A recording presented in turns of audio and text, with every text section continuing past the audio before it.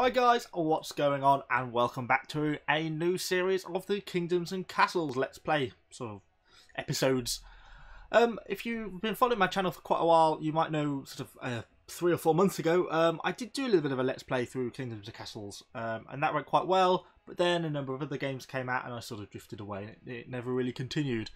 Now, particularly with the Merchants and Ports updates, that's brought in much larger maps, islands, and particularly sort of deep water and different terrain types, etc. So it's kind of changed the way it plays, so I don't feel there's really any point continuing with that one from a couple of months ago, particularly since I haven't done an episode for quite a while anyway. So I think we're going to start again. We're going to try and generate a nice new island map. So I think we'll go for middle. I don't think we want to do hard. I found this game could be hard enough as it is, so we'll just do easy. So we want, yes, we want a large map with islands. Islands are going to make it harder because I guess we're going to have not that much land to begin with, and we're going to have to colonise lots of different islands. So that's kind of an interesting map, lots of different options. Quite a nice large island here. It would be nice if we started on that island. So yeah, let's go with that. We'll accept that. What banner do we want? Should we have like an eagle? That's pretty cool. What should we call ourselves? Evoville? There we go. Is it Evil? Evil. Wow. So let's first thing first, obviously we have to place a keep. I'm guessing, yes, we get to pick this large island. I don't think you can pick any one as your starting island. You normally get given the main. Oh, I can have that one. But we'll pick this large one here. I'll try and get it right in the centre, I think, because we've got some nice farming land to the south. So yeah, let's go there. So year 1, congratulations, we've built a quiet hamlet. So, God, it's been a while since I've played this. I've got to try and remember what everything does. First things first, I thought was a forester, but I'm guessing that's not even the case already. So what do I have to do? I have to knock down trees, don't I? Oops, let's not do that. Let's try and pause while I think about how this works. So yeah, so I want to not chop down all these trees, don't I? So let's do that first. We have 5 villages, obviously, I remember to start with. So let's get all these trees chopped down. And continue. So these guys should then bring wood back, and then we can build a forester over here. Although we're going to have to build roads, aren't we, if I remember, because you can't build anything that's not on a road. And roads cost wood. Ah! I remember now. So let's get these guys sped up a little bit. They also want homes, which obviously need wood. So we have lots of things we need to build for them. So they should chop all these trees down, and the king has decreed the name. So yeah, so we're getting good amount of wood here. Look, nice and plenty of wood. I think I'm still going to have to build a road. I don't think I can build. God, I can never remember what any of the buildings are under. Oh, they need stone as well. Do we have any stone on this island? So we've got to build a quarry first. Things are getting harder already. It's too far away from our roads. Right, so let's build roads. I don't know why I'm zigzagging randomly across the terrain. So, we've got a bit of a road there. Quarry. In industry, obviously. Place adjacent to usable stone. Is this not usable stone? Unusable stone, oh my god. Okay. I can't believe I just did that. Wow. So, we haven't got any usable stone there. So islands does make it more difficult, apparently. Unusable stone. Iron. So, interestingly, we have no usable stone.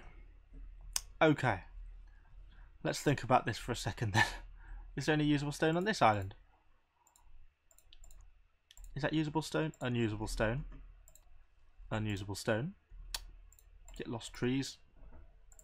Unusable stone. Stone to quarry. Right, so the nearest piece of stone is absolutely miles away. Make sure I'm just not being blind. Get lost clouds. There is no stone anywhere, and it's surrounded by deep water except over here. Okay. I can't build a dock or a transport ship without stone, and I cannot cross this water without a bridge, and I haven't got enough wood to do that. Okay, this is going to be hard, I will admit. This has presented with me some difficulties. So, let's keep chopping down lots of trees. we're going to have to clear a way through the forest to get all the way to the other island, where we're going to have to build a bridge across to this island, where we're going to have to clear a path all the way to the little piece of usable stone right at the end of the world. You'd think that would be usable stone, wouldn't you? That looks like that colour that's usable stone. Oh, stone available to quarry, so that can be quarried as well. But it's just all my stone that's unusable. It has to be that clear looking stone. Whereas this is all dark stone. Okay, so let's start building the road. This is not how I intended this to go, but we shall persevere. No one's available to do the construction works, I know. So, spending all my wood. I don't really want to go through all the fertile land if I can help it either. So I need to chop down all these trees. Oh god. Okay, people. And well, of course we weren't able to attract any new residents. We've not got. That might be something we could do. Actually, as a good start would be to build a hovel. Let's build 2. It might bring us a few more residents, so then we'll have more people to chop wood and build roads, etc, etc. And maybe we can progress this thing along a little bit quicker. Because I guess we're going to get a dragon and all we're going to have built is lots of roads, which is not going to be ideal. Obviously now the people have got to build the hovels. Oh. Okay. We're going to get through this. We can do this. So, the people obviously have got to pick up the wood that they've chopped down to build all the hovels. But then once we've got the hovels built, hopefully we'll get a few more people. And then with a few more people, we can then chop more wood and build more roads and get to the island that we need to get to quarry the stone, which will then allow us to build other things. So, somehow having a hovel has increased prior happiness. Having 2 then should at least attract hopefully some more people. And then you guys need to chop down the remains of these trees. Okay, so we now have 10 beds and 5 peasants. Happiness is on the rise, trending towards 76. It's pretty good. So hopefully as we get more people will move in the next years. Come on, it's these ones you need to chop down, you fools. I can't build a road anyway, I've got to wait for these ones to be chopped down first. I think they're going to clear this whole line first before they actually do this one. I don't suppose it really matters because it takes them ages to do all this sort of stuff anyway. One guy is stacking wood outside our keep. Great. I still feel like I can't believe that stone is unusable. That's so depressing. Okay, so we're getting these trees down. We're starting to clear a bit of a path now. And obviously, this being shallow water, obviously you can't build a bridge through deep water. You can only use ships. Oh, no one saw fit to stay in our kingdom. Okay, that's a little depressing. Finally starting to chop these ones down, and then we can lead our road path through to build the bridge.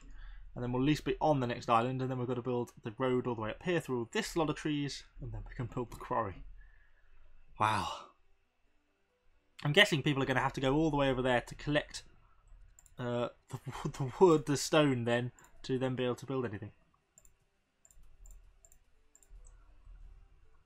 Okay, we're getting there. Let's weave our way through. Yeah, there, bridge.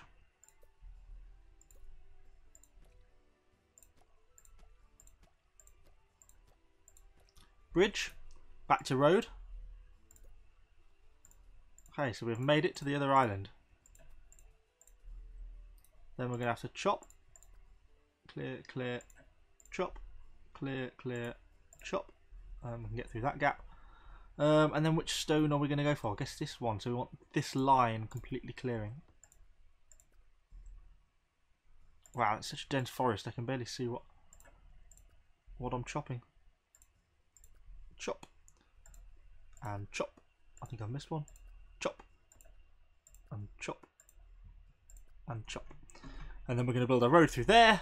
And then all shall be well. So let's go back into fast forward mode. Wow. People still hate us, so there's still no one arriving. Still have no stone. Still can't build anything.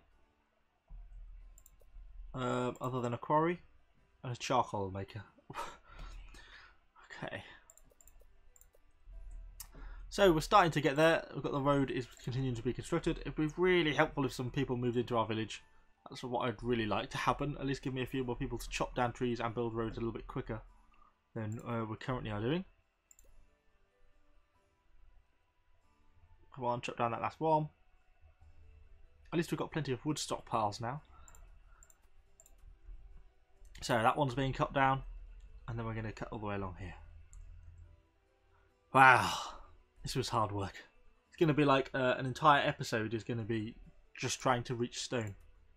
I think the moral of this story is, before you select a piece of terrain, check that there's stone in it. I also slightly regret perhaps not stopping this video and starting again from the beginning, but we're sort of committed to this now, and I kind of feel some sense of desire to actually do it. Look at this. So we scuff from here, we're going to go all the way along here, all the way along here, all the way to this stupid bloody line of trees to get to one piece of stone to quarry.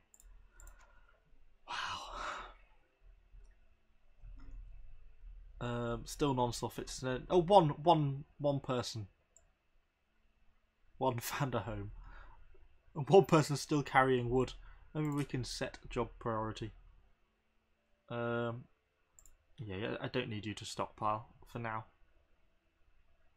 It's better to be a timber worker and do all this stuff here. Okay, so we've got that going, so let's start to lay the road. Got all these constructions to do, which is great. Obviously, we're probably going to get attacked before I've even done anything, which is going to be a nightmare. Come on, keep chopping all the trees down. We've got plenty of wood now, although it's going to be kind of hard to access. I don't want to get too close because I want to make sure I've got enough room to actually place this quarry building. So let's just chop that last tree down. I'm going to place a road there and then see if I can... And industry, obviously. Hallelujah. Thank God. We've finally been able to place a quarry building. So let's get the quarry building built. We're also going to need like a stockpile, aren't we? So let's chop down just a little clearing here. We can place a small stockpile there. We can set someone back being a stockpile worker because all this wood has got to be moved back at some point.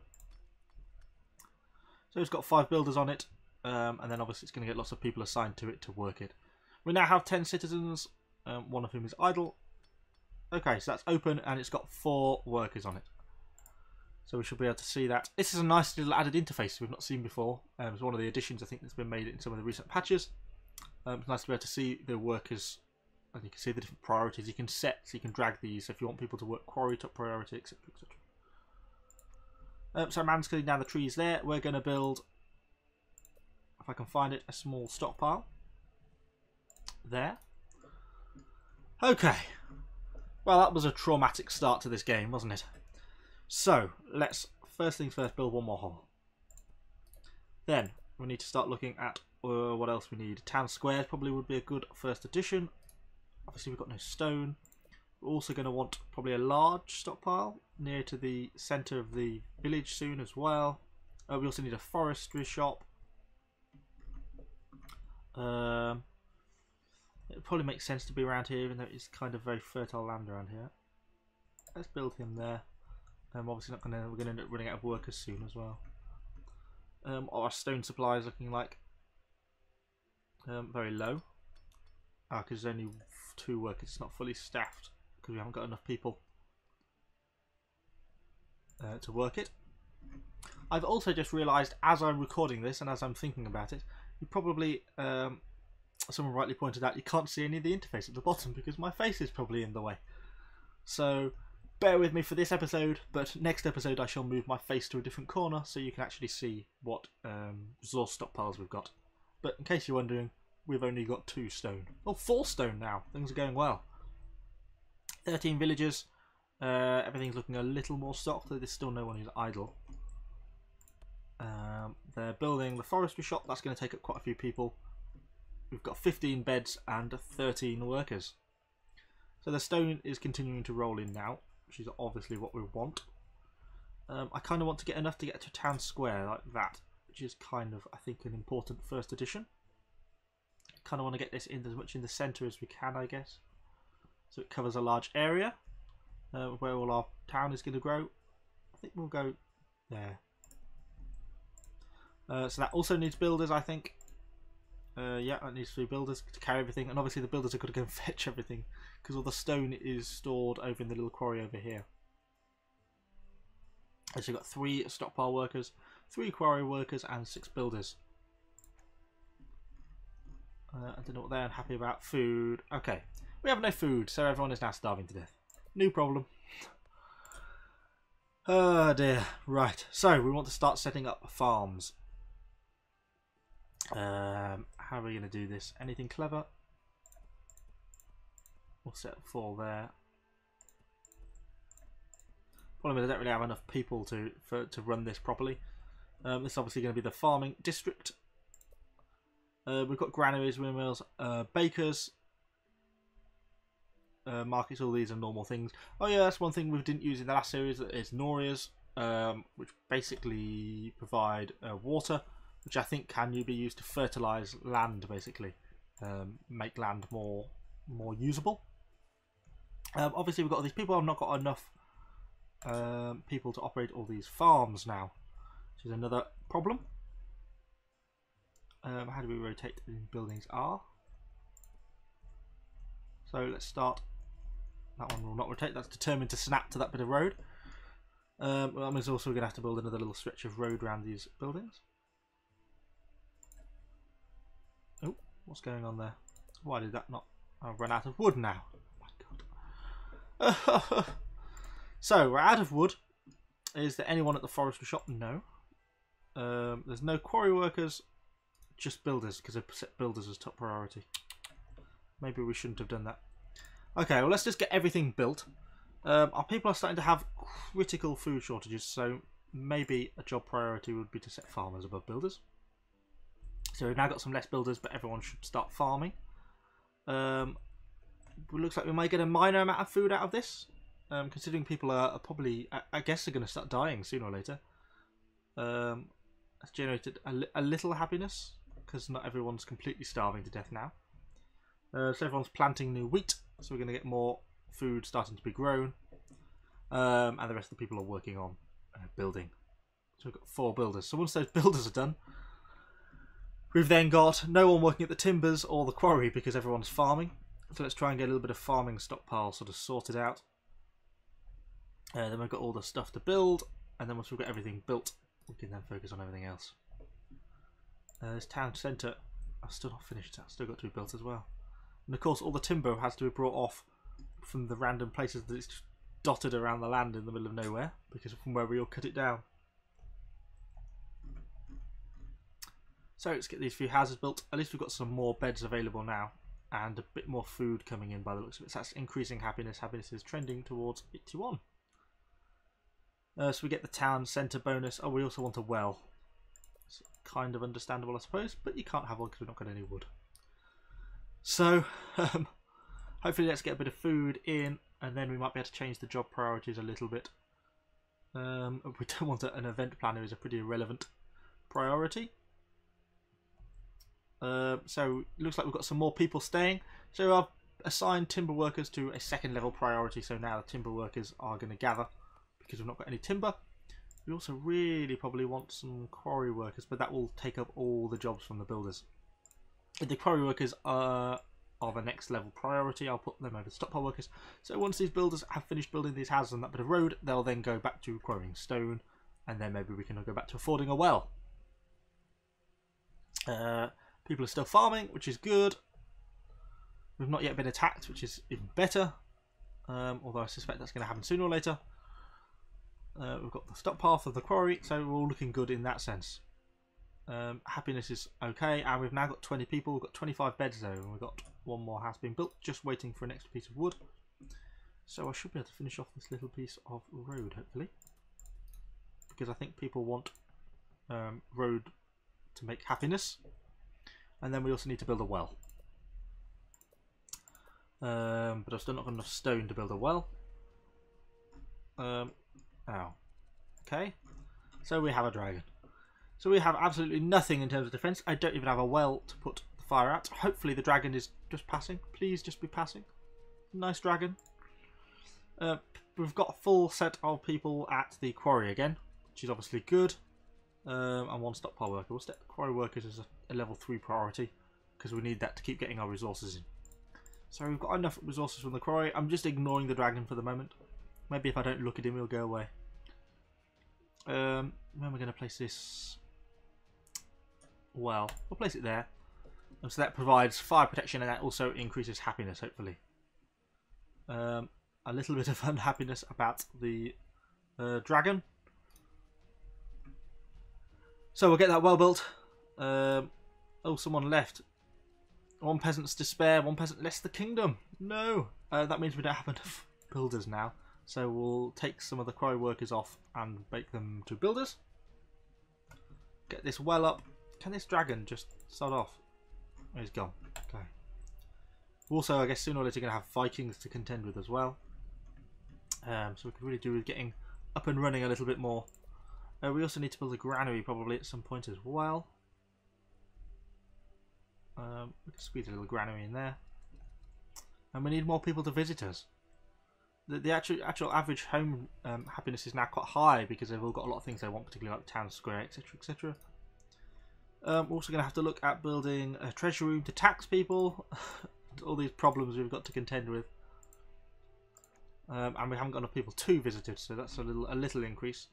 We want to get this granary built as well, so we've got a place to store this food, because the keep only holds 50 food, which I think is soon going to max out.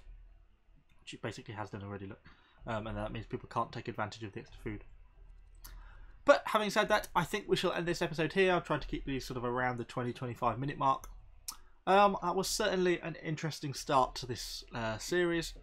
That did not go quite as well as planned, particularly with the stone. We obviously spent a large part of that episode just cutting trees and trying to build our great epic road to get stone, which obviously everyone then has to carry all the way back to the town. But we shall persevere. Hopefully you've kind of enjoyed this slightly weird starting episode to the Kingdoms and Castles, Merchants and Ports. So if you have, let me know what you think in the comments down below.